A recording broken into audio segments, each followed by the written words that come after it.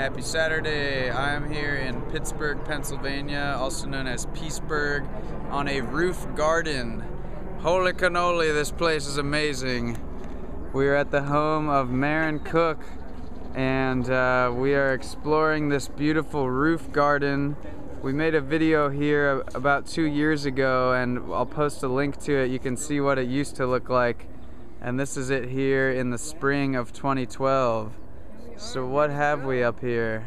What have we?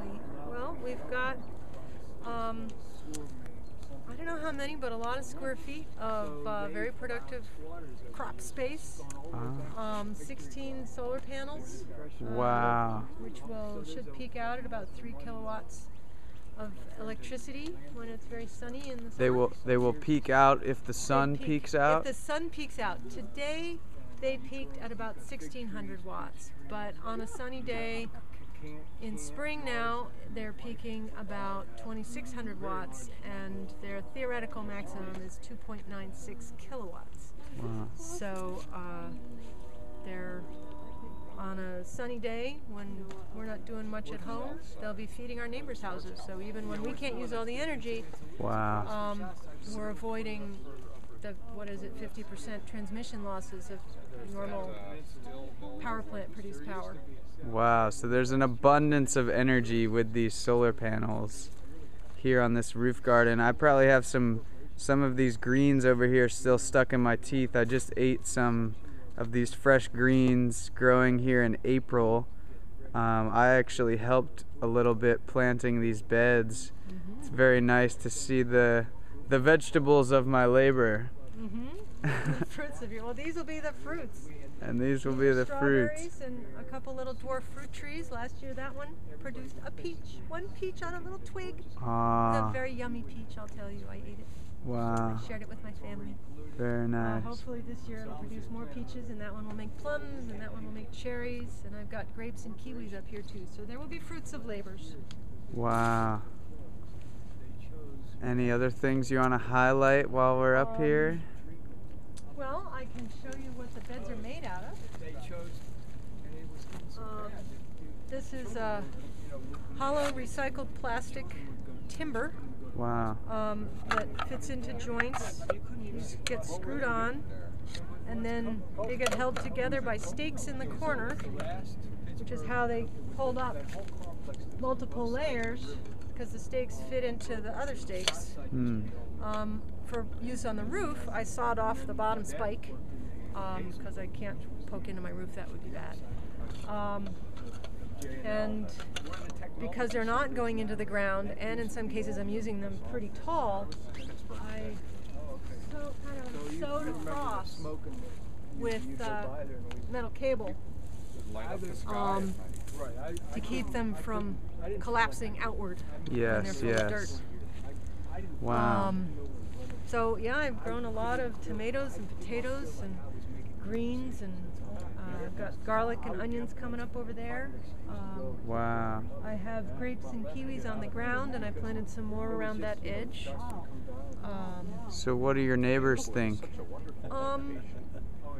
Do they want roof gardens? That house right there looks like it could support a roof garden. I don't know if those neighbors are quite up to it. They're fairly elderly and having lots of health issues that keep them quite busy.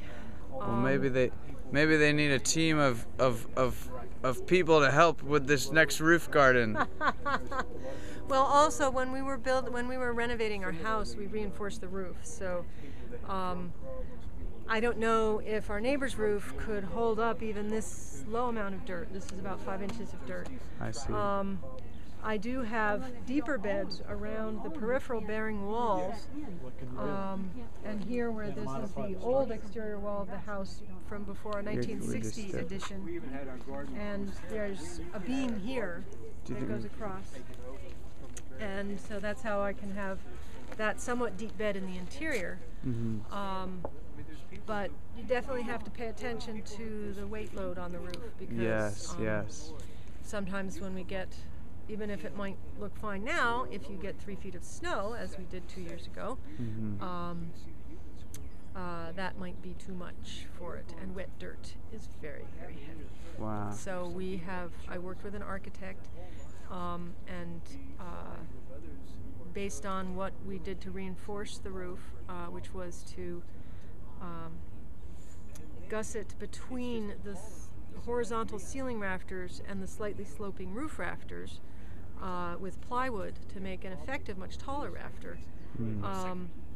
That gave us the weight-bearing capacity for the solar panels with cinder blocks holding down the racks and the shallower beds of dirt.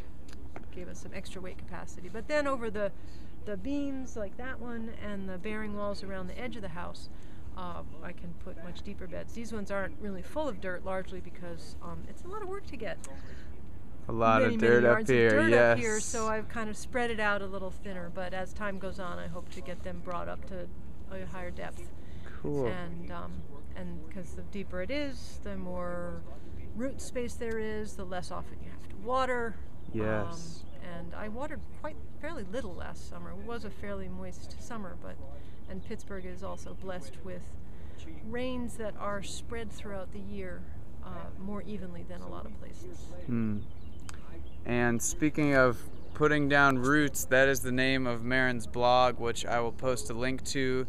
And this is just one inspiring example of many things happening in Pittsburgh and all over the world that are an example of people transitioning towards the world that we want to live in and doing amazing sustainability projects. So I encourage you to check out the other videos on transitionpgh.org, as well as Maren's blog. There's a lot of exciting things happening. There's many ways to get involved. So please check out transitionpgh.org and have a wonderful day. Thank you, Kevin. Yes, thank you, Maren. And just a little background, she's also hosting a community gathering here today, so people from all over the city are invited to come check out what she's got going here. So we're sharing food downstairs and having a glorious time. So, have a beautiful day. Peace.